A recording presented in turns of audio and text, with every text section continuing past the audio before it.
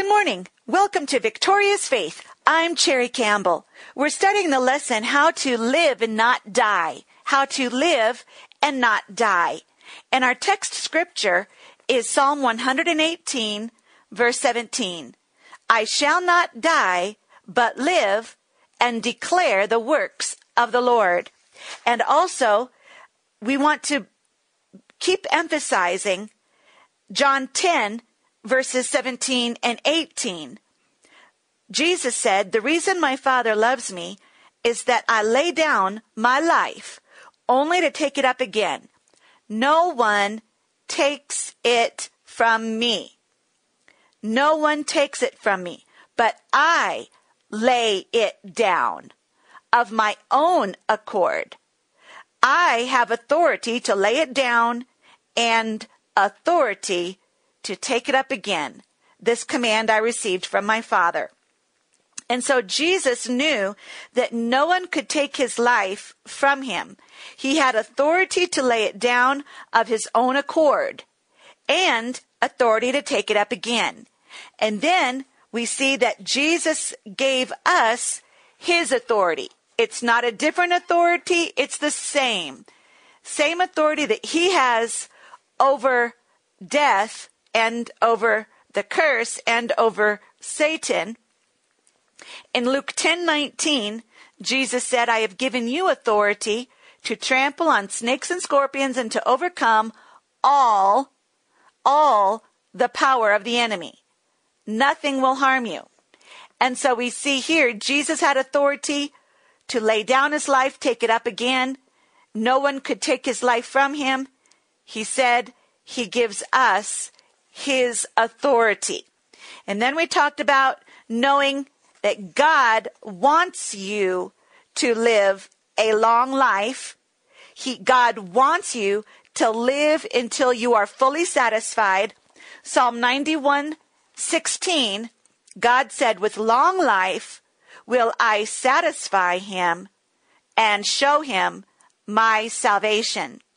And then we read scriptures in in Proverbs, where your life can be prolonged or lengthened, or your life could be shortened. Proverbs 3:2, my commands will prolong your life many years. And then also Proverbs 9:11, through me your days will be many, years will be added to your life. Proverbs 10:27, the fear of the Lord adds length to life, but the years of the wicked are cut short. These scriptures prove that the length of your life is not fixed. There's not a fixed day, hour, minute, second for you to drop dead and just say your time has come. No. The length of your life is not fixed. It is adjustable based on your knowledge of God, God's words, God's promises, God's provisions, and keeping his word, being a doer of the word, as we have also gone on to say. And so then you must know, though, that even though God wants you to live long, have a full satisfied life, and, as we also mentioned, finish your assignment, complete the good works God prepared in advance for you to do. Ephesians 2:10, for we are God's workmanship created in Christ Jesus to do good works, which God prepared in advance for us to do. There are good works prepared in advance for you to do. God wants you to complete them. Finish the race. Finish the job. In 2 Timothy 4:7, Paul wrote, I have fought the good fight. I have finished the race. Don't die until you're finished. Live long, live until you're satisfied, and don't die until you have finished and completed your assignment on earth, the good works prepared in advance for you to do. But just like God wants you to give you a long, fruitful life and be fully satisfied, Satan wants to cut your life short. so that you don't finish your race. Primarily, that's what he's after. He doesn't want you to do the good works God prepared in advance for you to do. He doesn't want you to influence other people in a godly way to serve God, love God, have faith in God, encourage others in God. He doesn't want you to have any influence in the earth. So he can't do anything about whether or not you get saved. He cannot stop you from getting born again. But when you're born again, he just wants to get you off the earth so that you don't influence anybody else. And so his will is to cut short your life so you don't finish your race and finish what God has for you, and you don't influence anybody else for God. And so you must know your enemy and be on the alert. 1 Peter 5, 8, and 9. Particularly verse 8, 1 Peter 5:8, be self-controlled and alert. Your enemy, the devil, prowls around like a roaring lion, looking for someone to devour. The NIV says, be alert. The King James says, be vigilant. The Murdoch translation says, be guarded. The Revised Standard Version says, be watchful. Actually, they say, be sober, be vigilant. Be sober, be guarded, be sober, be watchful. So, what does that mean? Be on the alert, be sober, be vigilant, be guarded, and be watchful. And so you must understand that is actually a big part of overcoming, is knowing your enemy and being alert, vigilant, guarded, and watchful. And that is one of the keys to overcoming death. So how do you overcome death? Well, there's one of them. Be on the alert for your enemy who would like to cut your life short. Be on the alert, be vigilant, be guarded, be watchful. And then we also said it's through the knowledge of God's word, his promises and provisions for you, and God's ways. As we said in 2 Peter 1:3, his divine power has given us everything we need for life and godliness, that's physical and spiritual, through our knowledge of him. So it's through knowledge of God, his word, his promises, and his ways that you can overcome in life. And Hosea 4:6 says, my people are destroyed from lack of knowledge. And then, what else? What second or third, what must you do? Be a doer of the word of God. Put in practice. So it's not only knowledge of God's word and God's ways, but it is being a doer of God's ways and putting them in practice daily in your life. And we looked at Luke 6:46-49.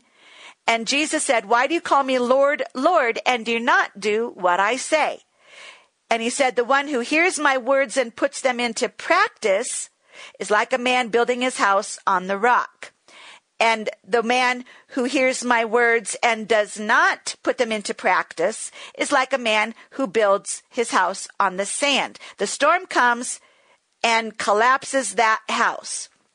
So it is being a doer of the word, putting it into practice every day in your life, that helps you to overcome death and sickness and financial lack and marriage problems and children problems and job problems and every storm or trouble that comes in life. And everybody has troubles.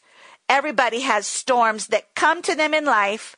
But if you are doing the word, practicing the word of God in your life, you can stand during the storm and not collapse. You are built on the rock.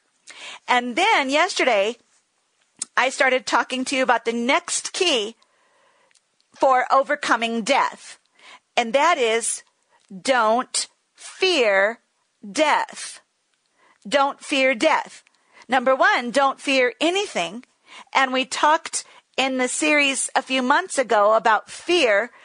I actually did about 2 weeks of programs on fear, victory over fear, freedom from fear. And if you missed those teachings, you can go to my website, victoriousfaith.co, and victorious is VICTORIOUS. It's victorious, like being a winner, a champion. Victorious Faith, FAITH.co. And go to the radio broadcast archives, go back in the archives to that teaching on fear.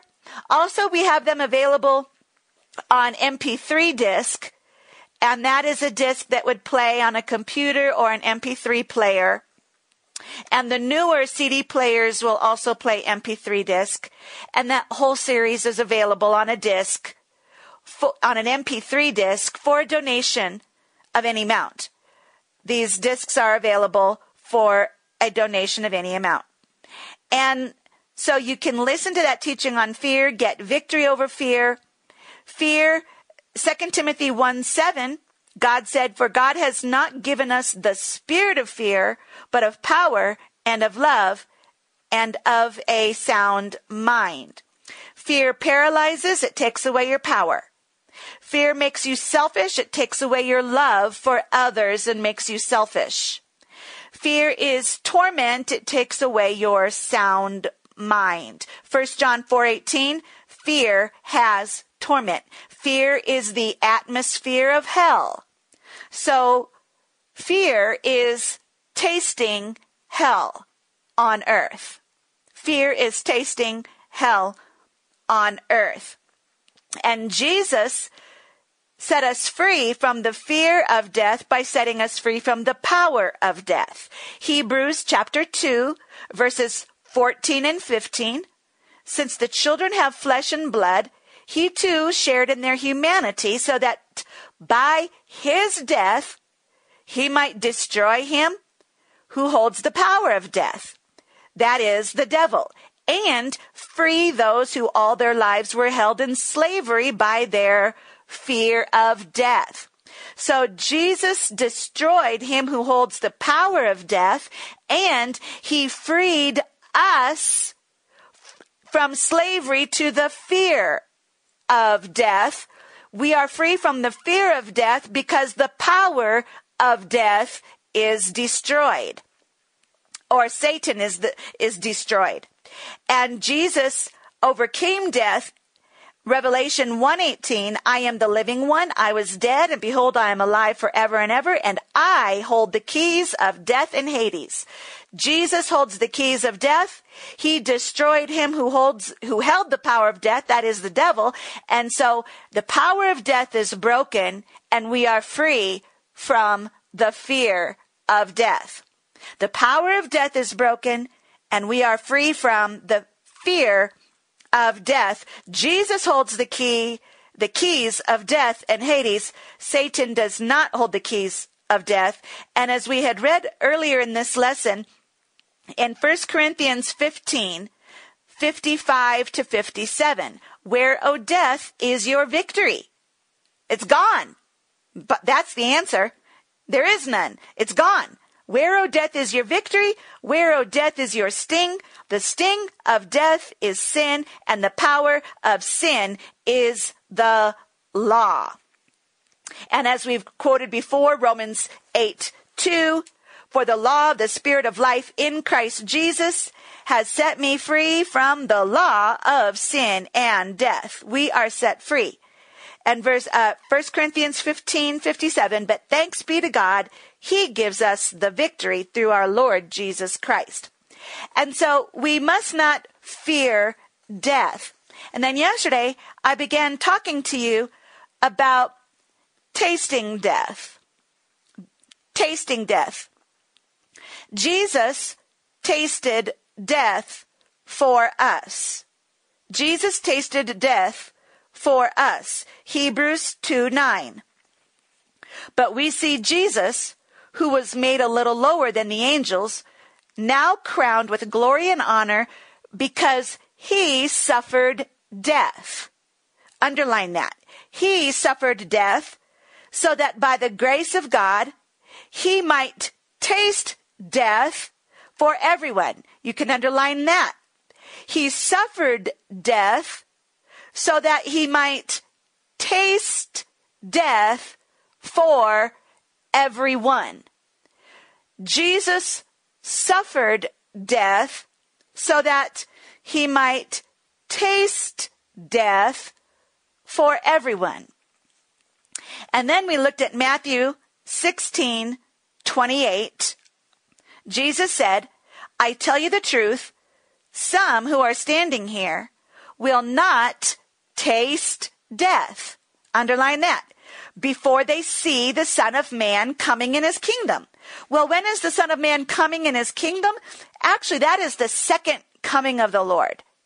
That's the second coming of the Lord when he comes to set up his kingdom on earth, and he will rule on earth for 1,000 years. Now, he said some here will not taste death before they see the Son of Man coming in his kingdom. Jesus did not come in his kingdom in their physical lifetime. Those who were standing there that day, eventually, they did what the world called, they died. They stopped breathing. But Jesus said they would not taste death before they see the Son of Man coming in his kingdom. The Son of Man coming in his kingdom is the second coming of the Lord, the return of the Lord for the setting up of his kingdom on earth, 1,000-year millennial reign of Christ. So what did he mean? Some. Well, the some were those who would get born again by believing on the Lord Jesus as their Savior. There would be some standing there who would get born again, believe on the Lord Jesus, and be saved. And then, when they were saved, they would not taste death. Those who are saved will not taste death. So the some that he talked about were those who would be born again. They would not taste death before Jesus comes to set up his kingdom on earth, the millennial reign. Well, then we also looked in John 8:51. John 8:51. I tell you the truth, if anyone keeps my word, he will never see death. He will never see death. So we have the phrase taste death, and then we have the phrase see death. Tasting death and seeing death refer to the 5 physical senses. So in other words, your physical senses will not taste or see death. You could add the other senses. It will not feel death, smell death. When you experience your own, as we are going to finish talking about, I don't want to jump ahead.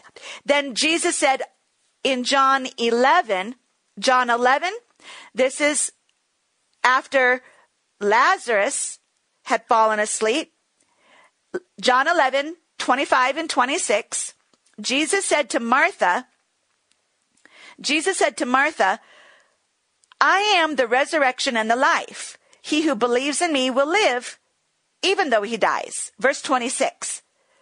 And whoever lives and believes in me will never die. Then he asked a question. Do you believe this? Let me ask you, this is Jesus' question. Let me ask you, do you believe that? Jesus said, whoever lives and believes in me will never die. John 11:26. Then put that with John 8:51. If anyone keeps my word, he will never see death. If you keep his word, you will never see death. If you believe in him, you will never die. Do you believe that? Well, Jesus said it, so how can you not believe? And so what is he talking about? Never see death, never die. If you believe in him, you never die. If you keep his word, you never see death. What does he mean? Why is that? Because death for the Christian is not what the world thinks it is. It is not the death that the world thinks of.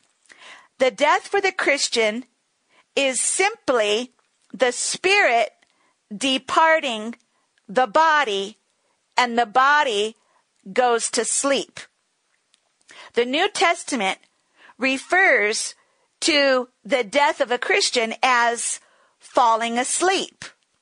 Falling asleep. And in John 11:11, talking about Lazarus, Jesus went on to tell them, our friend Lazarus has fallen asleep, but I am going there to wake him up. So Lazarus fell asleep and Jesus was going to wake him up. But according to the natural mind and the world thinking, they would say he died. Jesus did not say he died. He said he fell asleep and he would wake him up. And we see the same phrase actually throughout the New Testament. It refers to the death of a Christian simply as falling asleep again and again.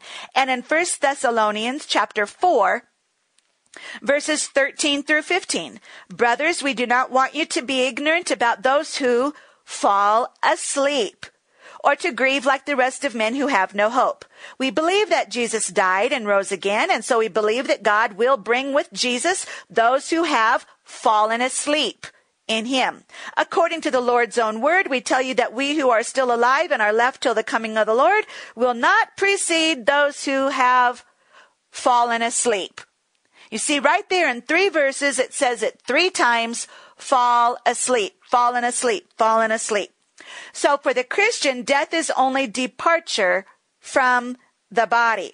In James 2:26, it says, for as the body without the spirit is dead. So the spirit is the life of the body. The body without the spirit is dead. The spirit is the life of the body. Now, actually, you look up that word dead, and it means simply one that has breathed his last, lifeless, and departed. That's part of the definition of dead. It's not, as what they would say, dead as a doornail. No, it is departed. It is departed. So the spirit simply departs from the body. The spirit comes out of the body, leaves the body. And I have heard testimonies of people who have had death experiences and they came back. And they said they didn't feel anything, especially these were Christian testimonies. They didn't feel anything. They just were like, they separated from their body and they turned around and they looked down on their body. Their spirit rose out of their body and they turned and they looked down on their body, whether it was on the bed or on a hospital table. They looked on their body. They simply had left their body. It is as simple and as easy as taking off your coat. It's taking off a coat and going, I feel better. They always would say that. They felt so much better after taking off the body. It's like taking off a coat. It's taking off a weight. And they feel so much better. They feel so much lighter and so much freer. They feel light and free. They are free from this body which holds them down to the ground. It's a weight. and they feel free and light. And that is what death is for the Christian, particularly even for the sinner, but I don't want to go into that. The sinner actually has a more terrible experience, but for the Christian, there is no sting of death, as it says in 1 Corinthians 15:55, where, O death, is your sting? The sting of death is sin. Well, there is no sin because the power of sin is broken. So death has no sting. There is no seeing death. There is no tasting. There is no sting. There is no feeling. It is a release. Like a bird out of a cage, it is like taking off your coat. It is becoming light and free when you let go of your body. Hallelujah. Glory to God. Well, it's Friday, and I want to again invite you, if you've enjoyed these radio programs, and if they are a blessing to you, then I invite you to be a partner with us, even sowing a one-time seed or becoming a monthly partner into Victorious Faith. You can write to us at P.O. Box 1418, Castle Rock, Colorado 80104. Or go online to my website at victoriousfaith.co and join me again next week. And remember, God loves you. You're blessed and highly favored by the Lord.